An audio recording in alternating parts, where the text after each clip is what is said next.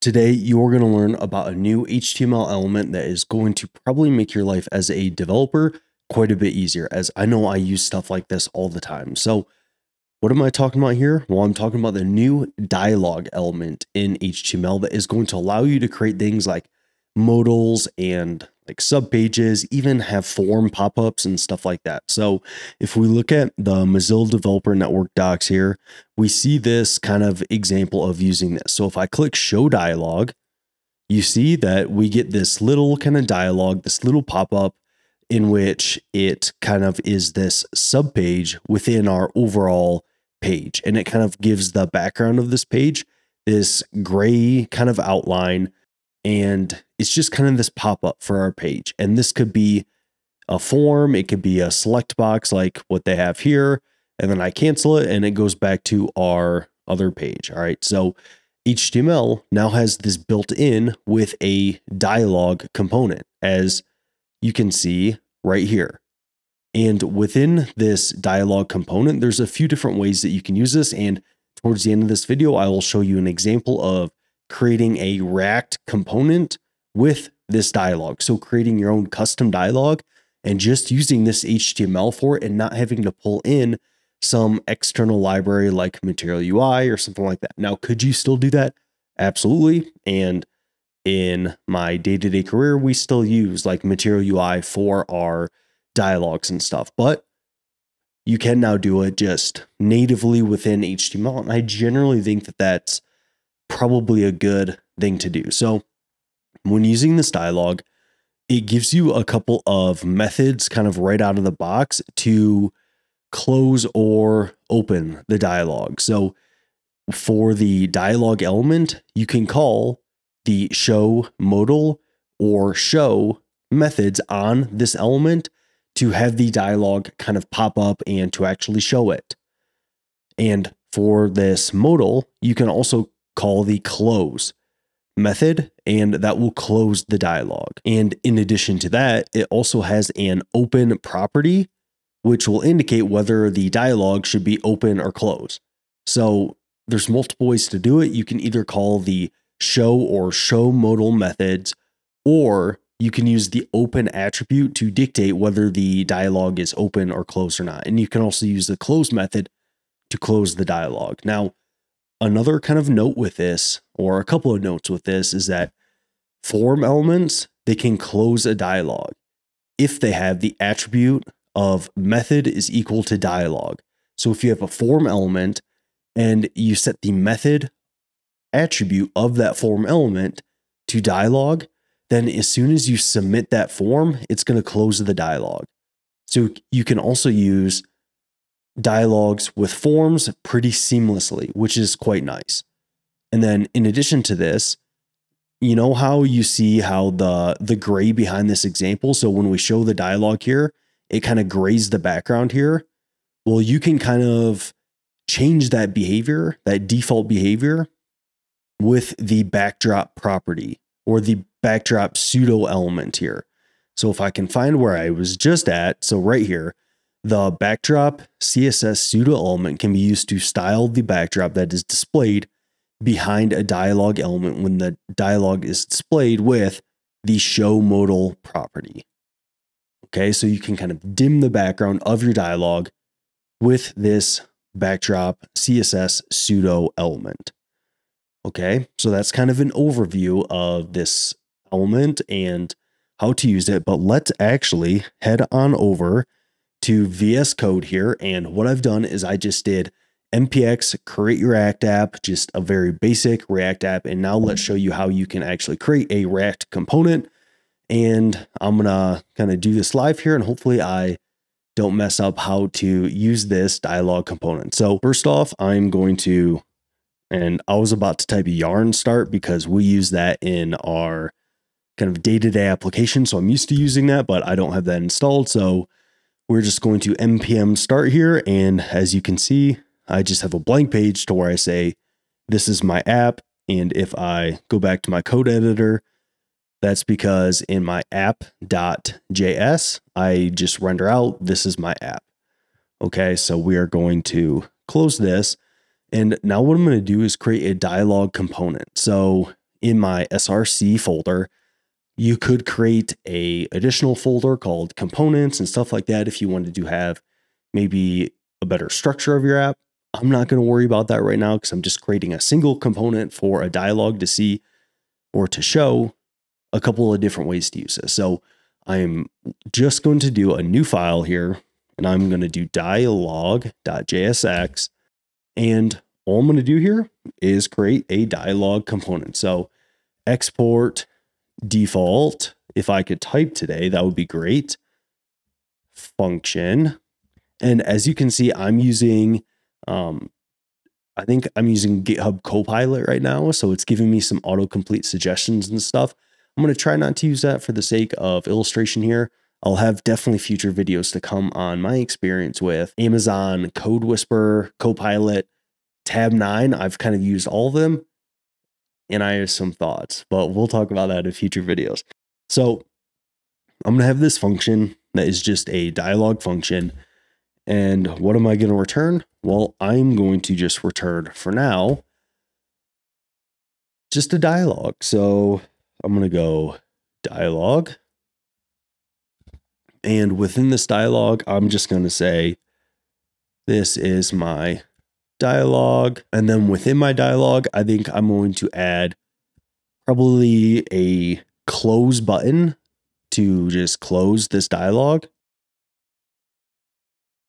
And then within this dialog component, I'm also going to include a button to open my dialog. So let's actually do a React fragment here, move the dialog within this fragment, because when we return JSX within a React component, you can only return one top level element.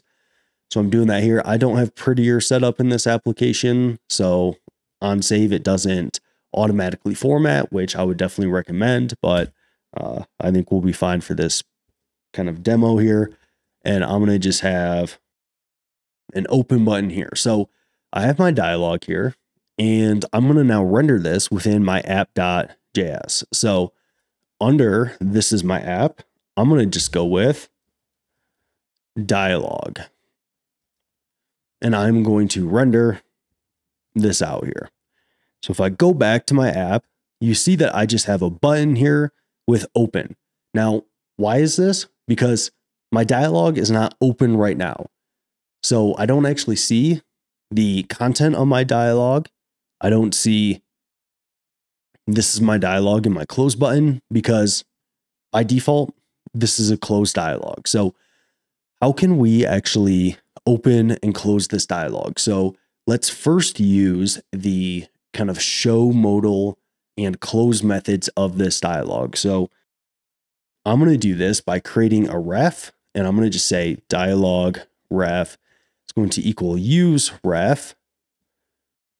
And I'm going to need to import use ref from React here. So let's import, if I could type, use ref from React. So I'm going to import that here. And then on my dialog element, I'm going to set my ref is equal to dialog ref. Okay, so now I have access to my dialog element, which is going to allow me to call the close and show modal methods of this element. So I'm going to say function open dialog. And what am I going to do? Well, I'm going to call dialog ref dot current dot show modal. So this is going to open my dialog element, because I'm going to access on this ref here, the current property of this ref is going to be my dialog element. So then I'm going to call the show modal method on it. And now I'm going to have a close dialog function. So here, and I believe I'm using the theme of winter is coming, just in case you are wondering. And I'm going to call the close method here. And now within my close button, I'm going to do on click, and it's just going to be my close dialog function. And then for my open button, I'm going to say on click is equal to open dialog. All right, so that was quite a bit of coding there. I definitely probably messed something up, but let's go back to my app and see if I can indeed open and close my dialog. So I click open, and then you can see this is my dialog, and then I close it, and it closes my dialog. So surprisingly enough, I didn't mess anything up. So now let's actually play around with this backdrop a little bit. Instead of making it gray, let's do something, I don't know, more interesting. I actually would probably keep it gray in an actual app, but let's show you what it's like to change this. So first off, go into my dialog. How about I just add a class to it equal to dialog? So that will be easier for me to style my dialog here. So I'm going to go to index.css. Oh, and within my overall app, I used display grid and placed my items to my center, which is why you see that this stuff is like centered within my page here. But moving back to my dialog here, so I can access the dialog class, and then I need to use the pseudo element of backdrop, I believe, which is right there. And then for this, I'm going to set my background color. What do you think? Let's do like RGBA. So red, green, blue, alpha. So because I don't want my transparency to be like 100%, I want to make sure it is transparent. I just said that incorrectly. I don't want my opacity to be 100%. I want to make sure it has some transparency. I think that's the correct way to say that. You'll understand what I mean. So let's, I don't know. I forget how this works. So that's all red. So we're just going to make it partially red here. So red and then 0, 0. And then let's do, 0.5. That sounds great. So if this works, when I go back to here and I open this, you're going to see that now my backdrop has this like partially red backdrop with an opacity set to it. So you can still see like this is my app and my open button here. So it's still kind of see-through. That's the word I was going for. And that's how you can change your backdrop there. So, I could also add some, maybe I'll add some blue to it and we'll see what that does to the color. It makes it purple. I'm not good at like color science stuff. So cool. So now we have like a purple backdrop. So you can see that can change it to some degree there. So that's how you can adjust the backdrop and play around with that. But let me show you one other way to kind of handle this within React. So instead of calling the show modal and close methods here, let's actually use some state and then set the open property of this dialog to that state. So let's go back here and say const show and set show is equal to use state, and then we'll initialize it to false. And then I need to import use state here. So I will, and I no longer need this ref. And I'm going to now set my show for my, no, wait, was it show? I think it's actually my open property of my dialog. I'm going to set that to my show piece of state. So if show is true here, it should open my dialog. And if show is false, it's going to keep my dialog closed. Okay. But now in my functions, my open dialog, I should set show, and I should set that to true to open my dialog. And then for my close dialog, I should set show to false here. So I'm going to do that there. And I think that's the only updates I need here. So if I go back and now I click on open and close, you see that I now open and close my dialog here. But do you notice one thing here? I don't actually get my backdrop styles anymore when I open and close my dialog. Although I still have like my CSS here of my dialog backdrop, and I still have my CSS property. So what's going on here? Well, when I use this property here of show, the HTML element here of my dialog, it doesn't really like know if I'm using it as a modal or if I'm just using it as like a sub component within my page and stuff. So it doesn't really know if I should have a backdrop or not.